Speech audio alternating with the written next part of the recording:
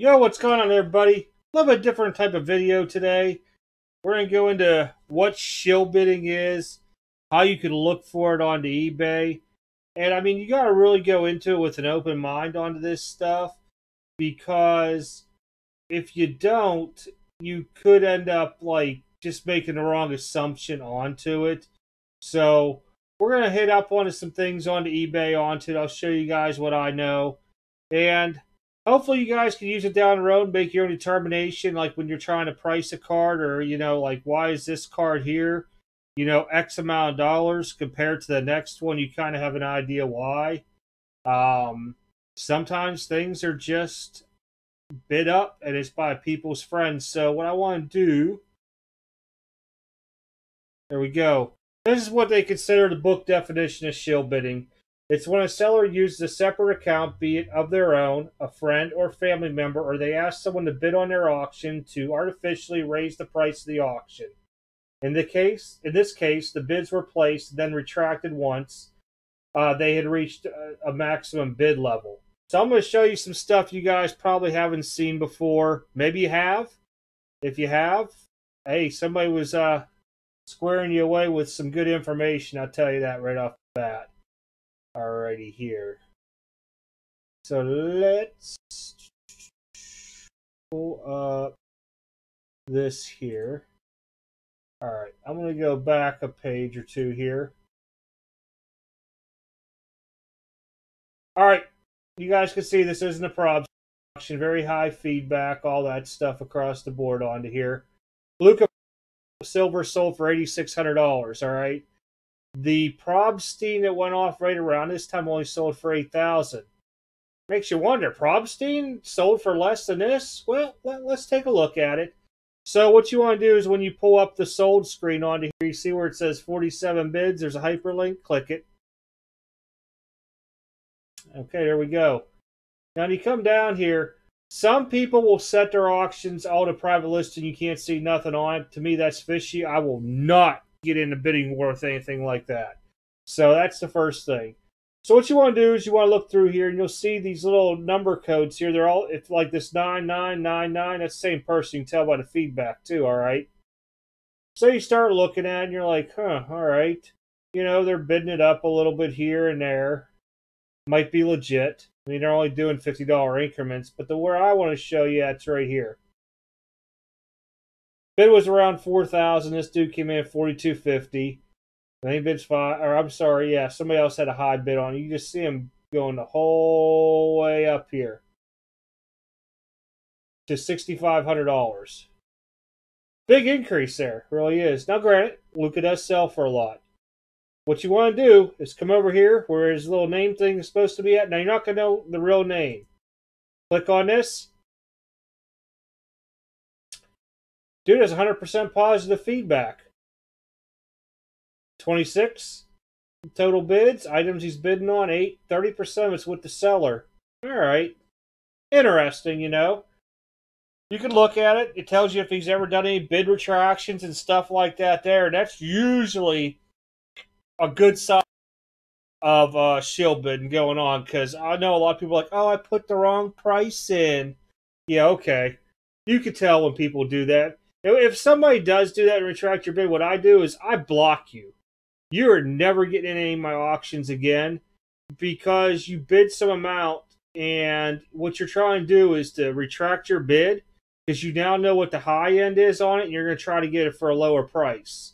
Because once you retract somebody's high bid, it goes down to the next high, so it could go way down. I've seen it. All right, let me go here. Probstein.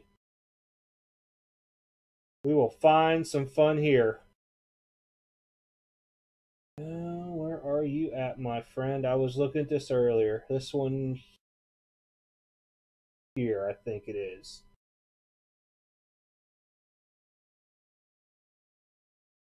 Check this out.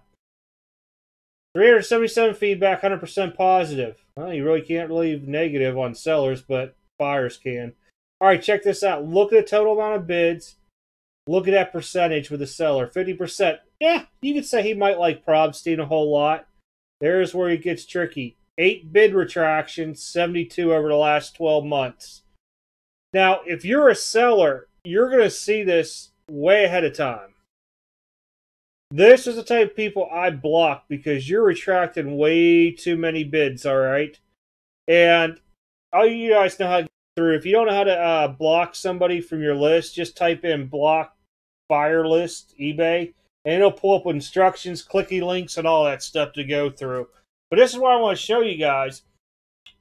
Because to me, this starts raising my flag. This dude is shill bidding this stuff up. It could be his own. It could be his buddies. He's like, man, I'm getting worried. It's not up to where I need to be at.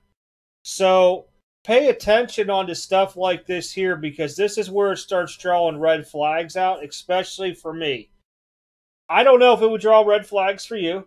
I mean, please let me know in the comments section like always, because I like seeing different aspects of people's comments out there and stuff, because maybe I'm seeing it completely wrong. You know, and I know other people do the same thing that I'm doing here. And, you know, we just don't bid on PWCC and Probstein auctions. There's a lot of us like that, you know, and that's just for the fact that we know what goes on there. We all know about the famous scandals and stuff that have gone out there with, fake BGS slabs to the card trimming, what they call it, I can't remember. There was a name for it a while back. I always called it the card trimming saga, but somebody else called it something else a while back. It was kind of flashy.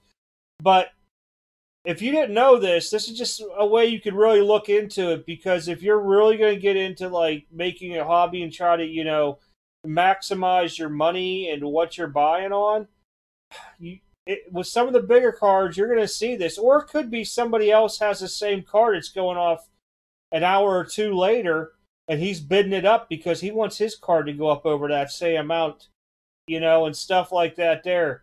But this here to me draws a huge red flag because of the bid retractions in the last 12 months. As you can see from the other guy, he didn't have any. Was he shill bidding? Maybe. But it's just funny, because when you start seeing the percentage with the seller, you're like, okay, maybe he really likes him. And a lot of times, don't get me wrong, that if it's a breaker, you're going to see somebody who has a high percentage with that breaker because they like the breaker. They want to get in those eBay breaks with them. So that percentage is going to be high. Because you're never going to know fully what all they get into, because you're not going to be able to see their exact feedbacks off of their real profile. Now, there is somebody out there that was really, really this a while back, and they were able to tell who that person was, and I was amazed by how they were doing it.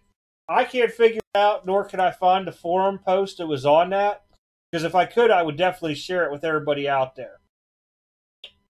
So, I really wanted to keep this kind of short today, and I didn't want to really be too much of a tutorial, as much as I wanted to be something to show everybody, because we all hear the word shill bidding. Some people have an idea what it means, some don't.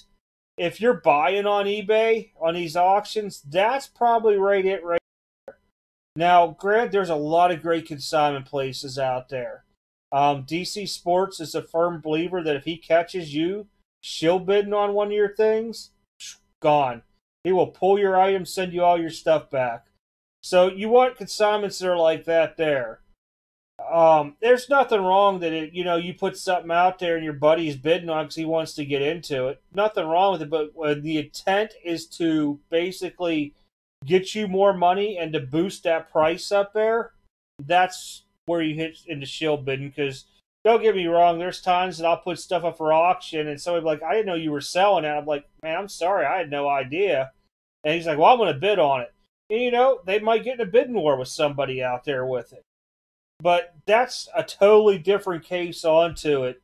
But where I want to really focus more on are these guys that are out there at the bid retractions, because a lot of them are bidding them up, and then they'll withdraw within the last day or last hour, and it jumps that price down. They'll try to get it for a small amount of money. The other part is to where they're boosting that up there to a certain level to ensure that person is going to get that amount of money or way more. And you'll see it across the board. It's not because a person's gotten super popular a lot of times.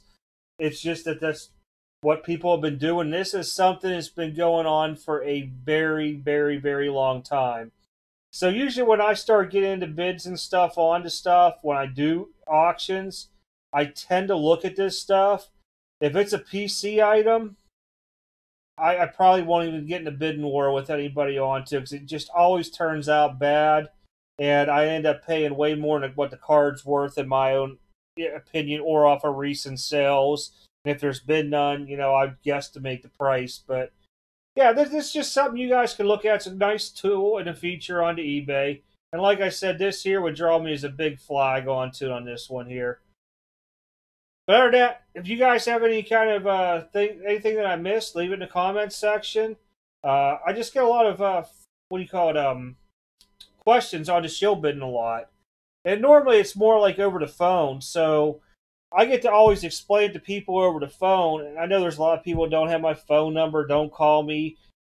And what I want to do is be able to share that wealth of knowledge out there with everybody, with the things that I look at when I'm going out hunting, or I want to go auction hunting, or anything eBay. I always look at stuff like this. Normally, I just go into the buy it now if I can't find my slabs or know somebody that has it to work a deal out. And then I'll start looking, onto eBay for it itself. And I usually look for buy it now best offers, or something that's going to be expiring soon. But this here is a classic example of where you start looking at stuff and try to figure out, is it shill bidding? Like I said, come in it with an open mind, because not always is it shill bidding, but something like this here, yeah, I'm pretty sure that they pumped the price up there. All right, everybody. Like I said, feel free to leave any comments you want down below, and I will talk to y'all in the next video. Take care.